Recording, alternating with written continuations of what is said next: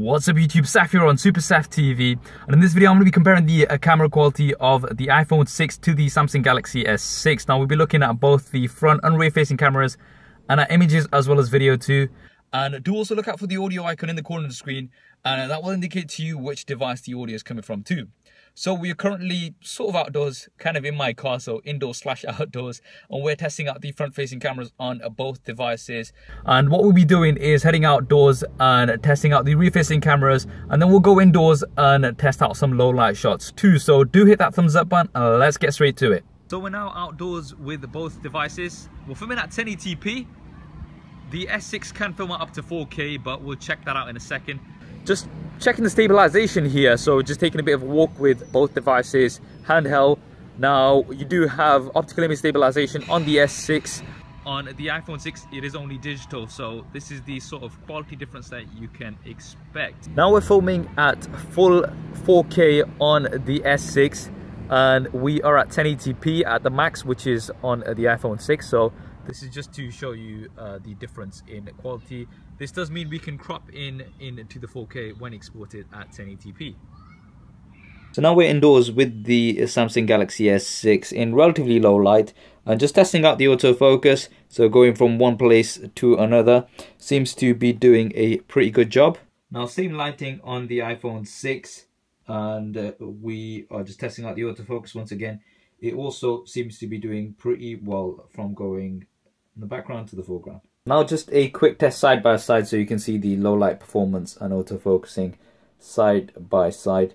The picture does seem brighter on the S6, and the autofocus seems to be a little bit quicker on the iPhone 6, so that's just interesting to see. So that was the video. Now let's have a look at some images. Now we're going to do this in the usual SuperSaf TV style, where I'm not going to reveal which image has come from which device initially, and I'll let you decide which you like better, and then we will do the reveal. This way there's no bias in terms of your preferred brand. So initially starting off with some selfies. We've got some selfies in my car. Thought I'd change it up a little bit. Now straight away I think the right hand side image is doing much better here. It's a lot sharper, and the colors are a little bit on the vibrant side, but it definitely is a lot sharper, which I really do like.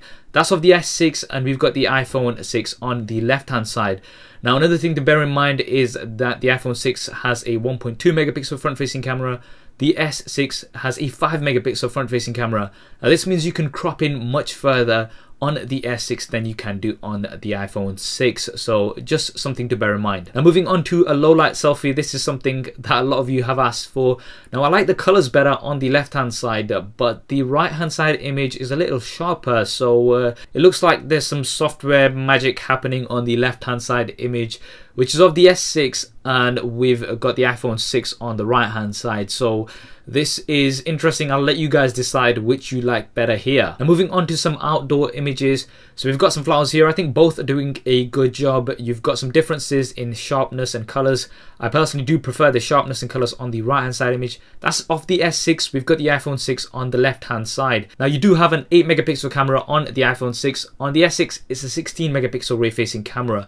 Now this also means you can crop in much further on the S6 than you can do on the iPhone 6. These are both images at 100%, and the amount of detail that you've got in both images is absolutely great, but the edge does go to the S6 because of that high resolution. Now moving on to an outdoor wide image. So both are doing a decent job, but I do prefer the contrast and sharpness on the left hand side image.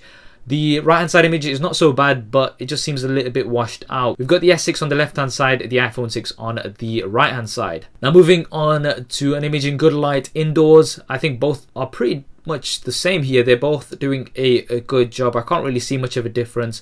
We've got the S6 on the left hand side and the iPhone 6 on the right hand side. I'm going to call this one a draw. Now moving on to low light shots. So these are in relatively low light indoors. I personally prefer the right hand side image a little bit more. I think you've got a little bit more contrast, and the colors are a little bit better on here. That's off the S6. We've got the iPhone 6 on the left hand side. And finally, an image with flash. I personally prefer the right hand side image more here because I think the colors are a little bit better. If you look at the table, you can see the colors have been maintained a little bit better, whereas they're a little bit washed out on the left hand side image. We've got the iPhone 6 on the right hand side, whereas we've got the S6 on the left hand side. So there we have it, the camera comparison. Now overall I think both are doing a good job.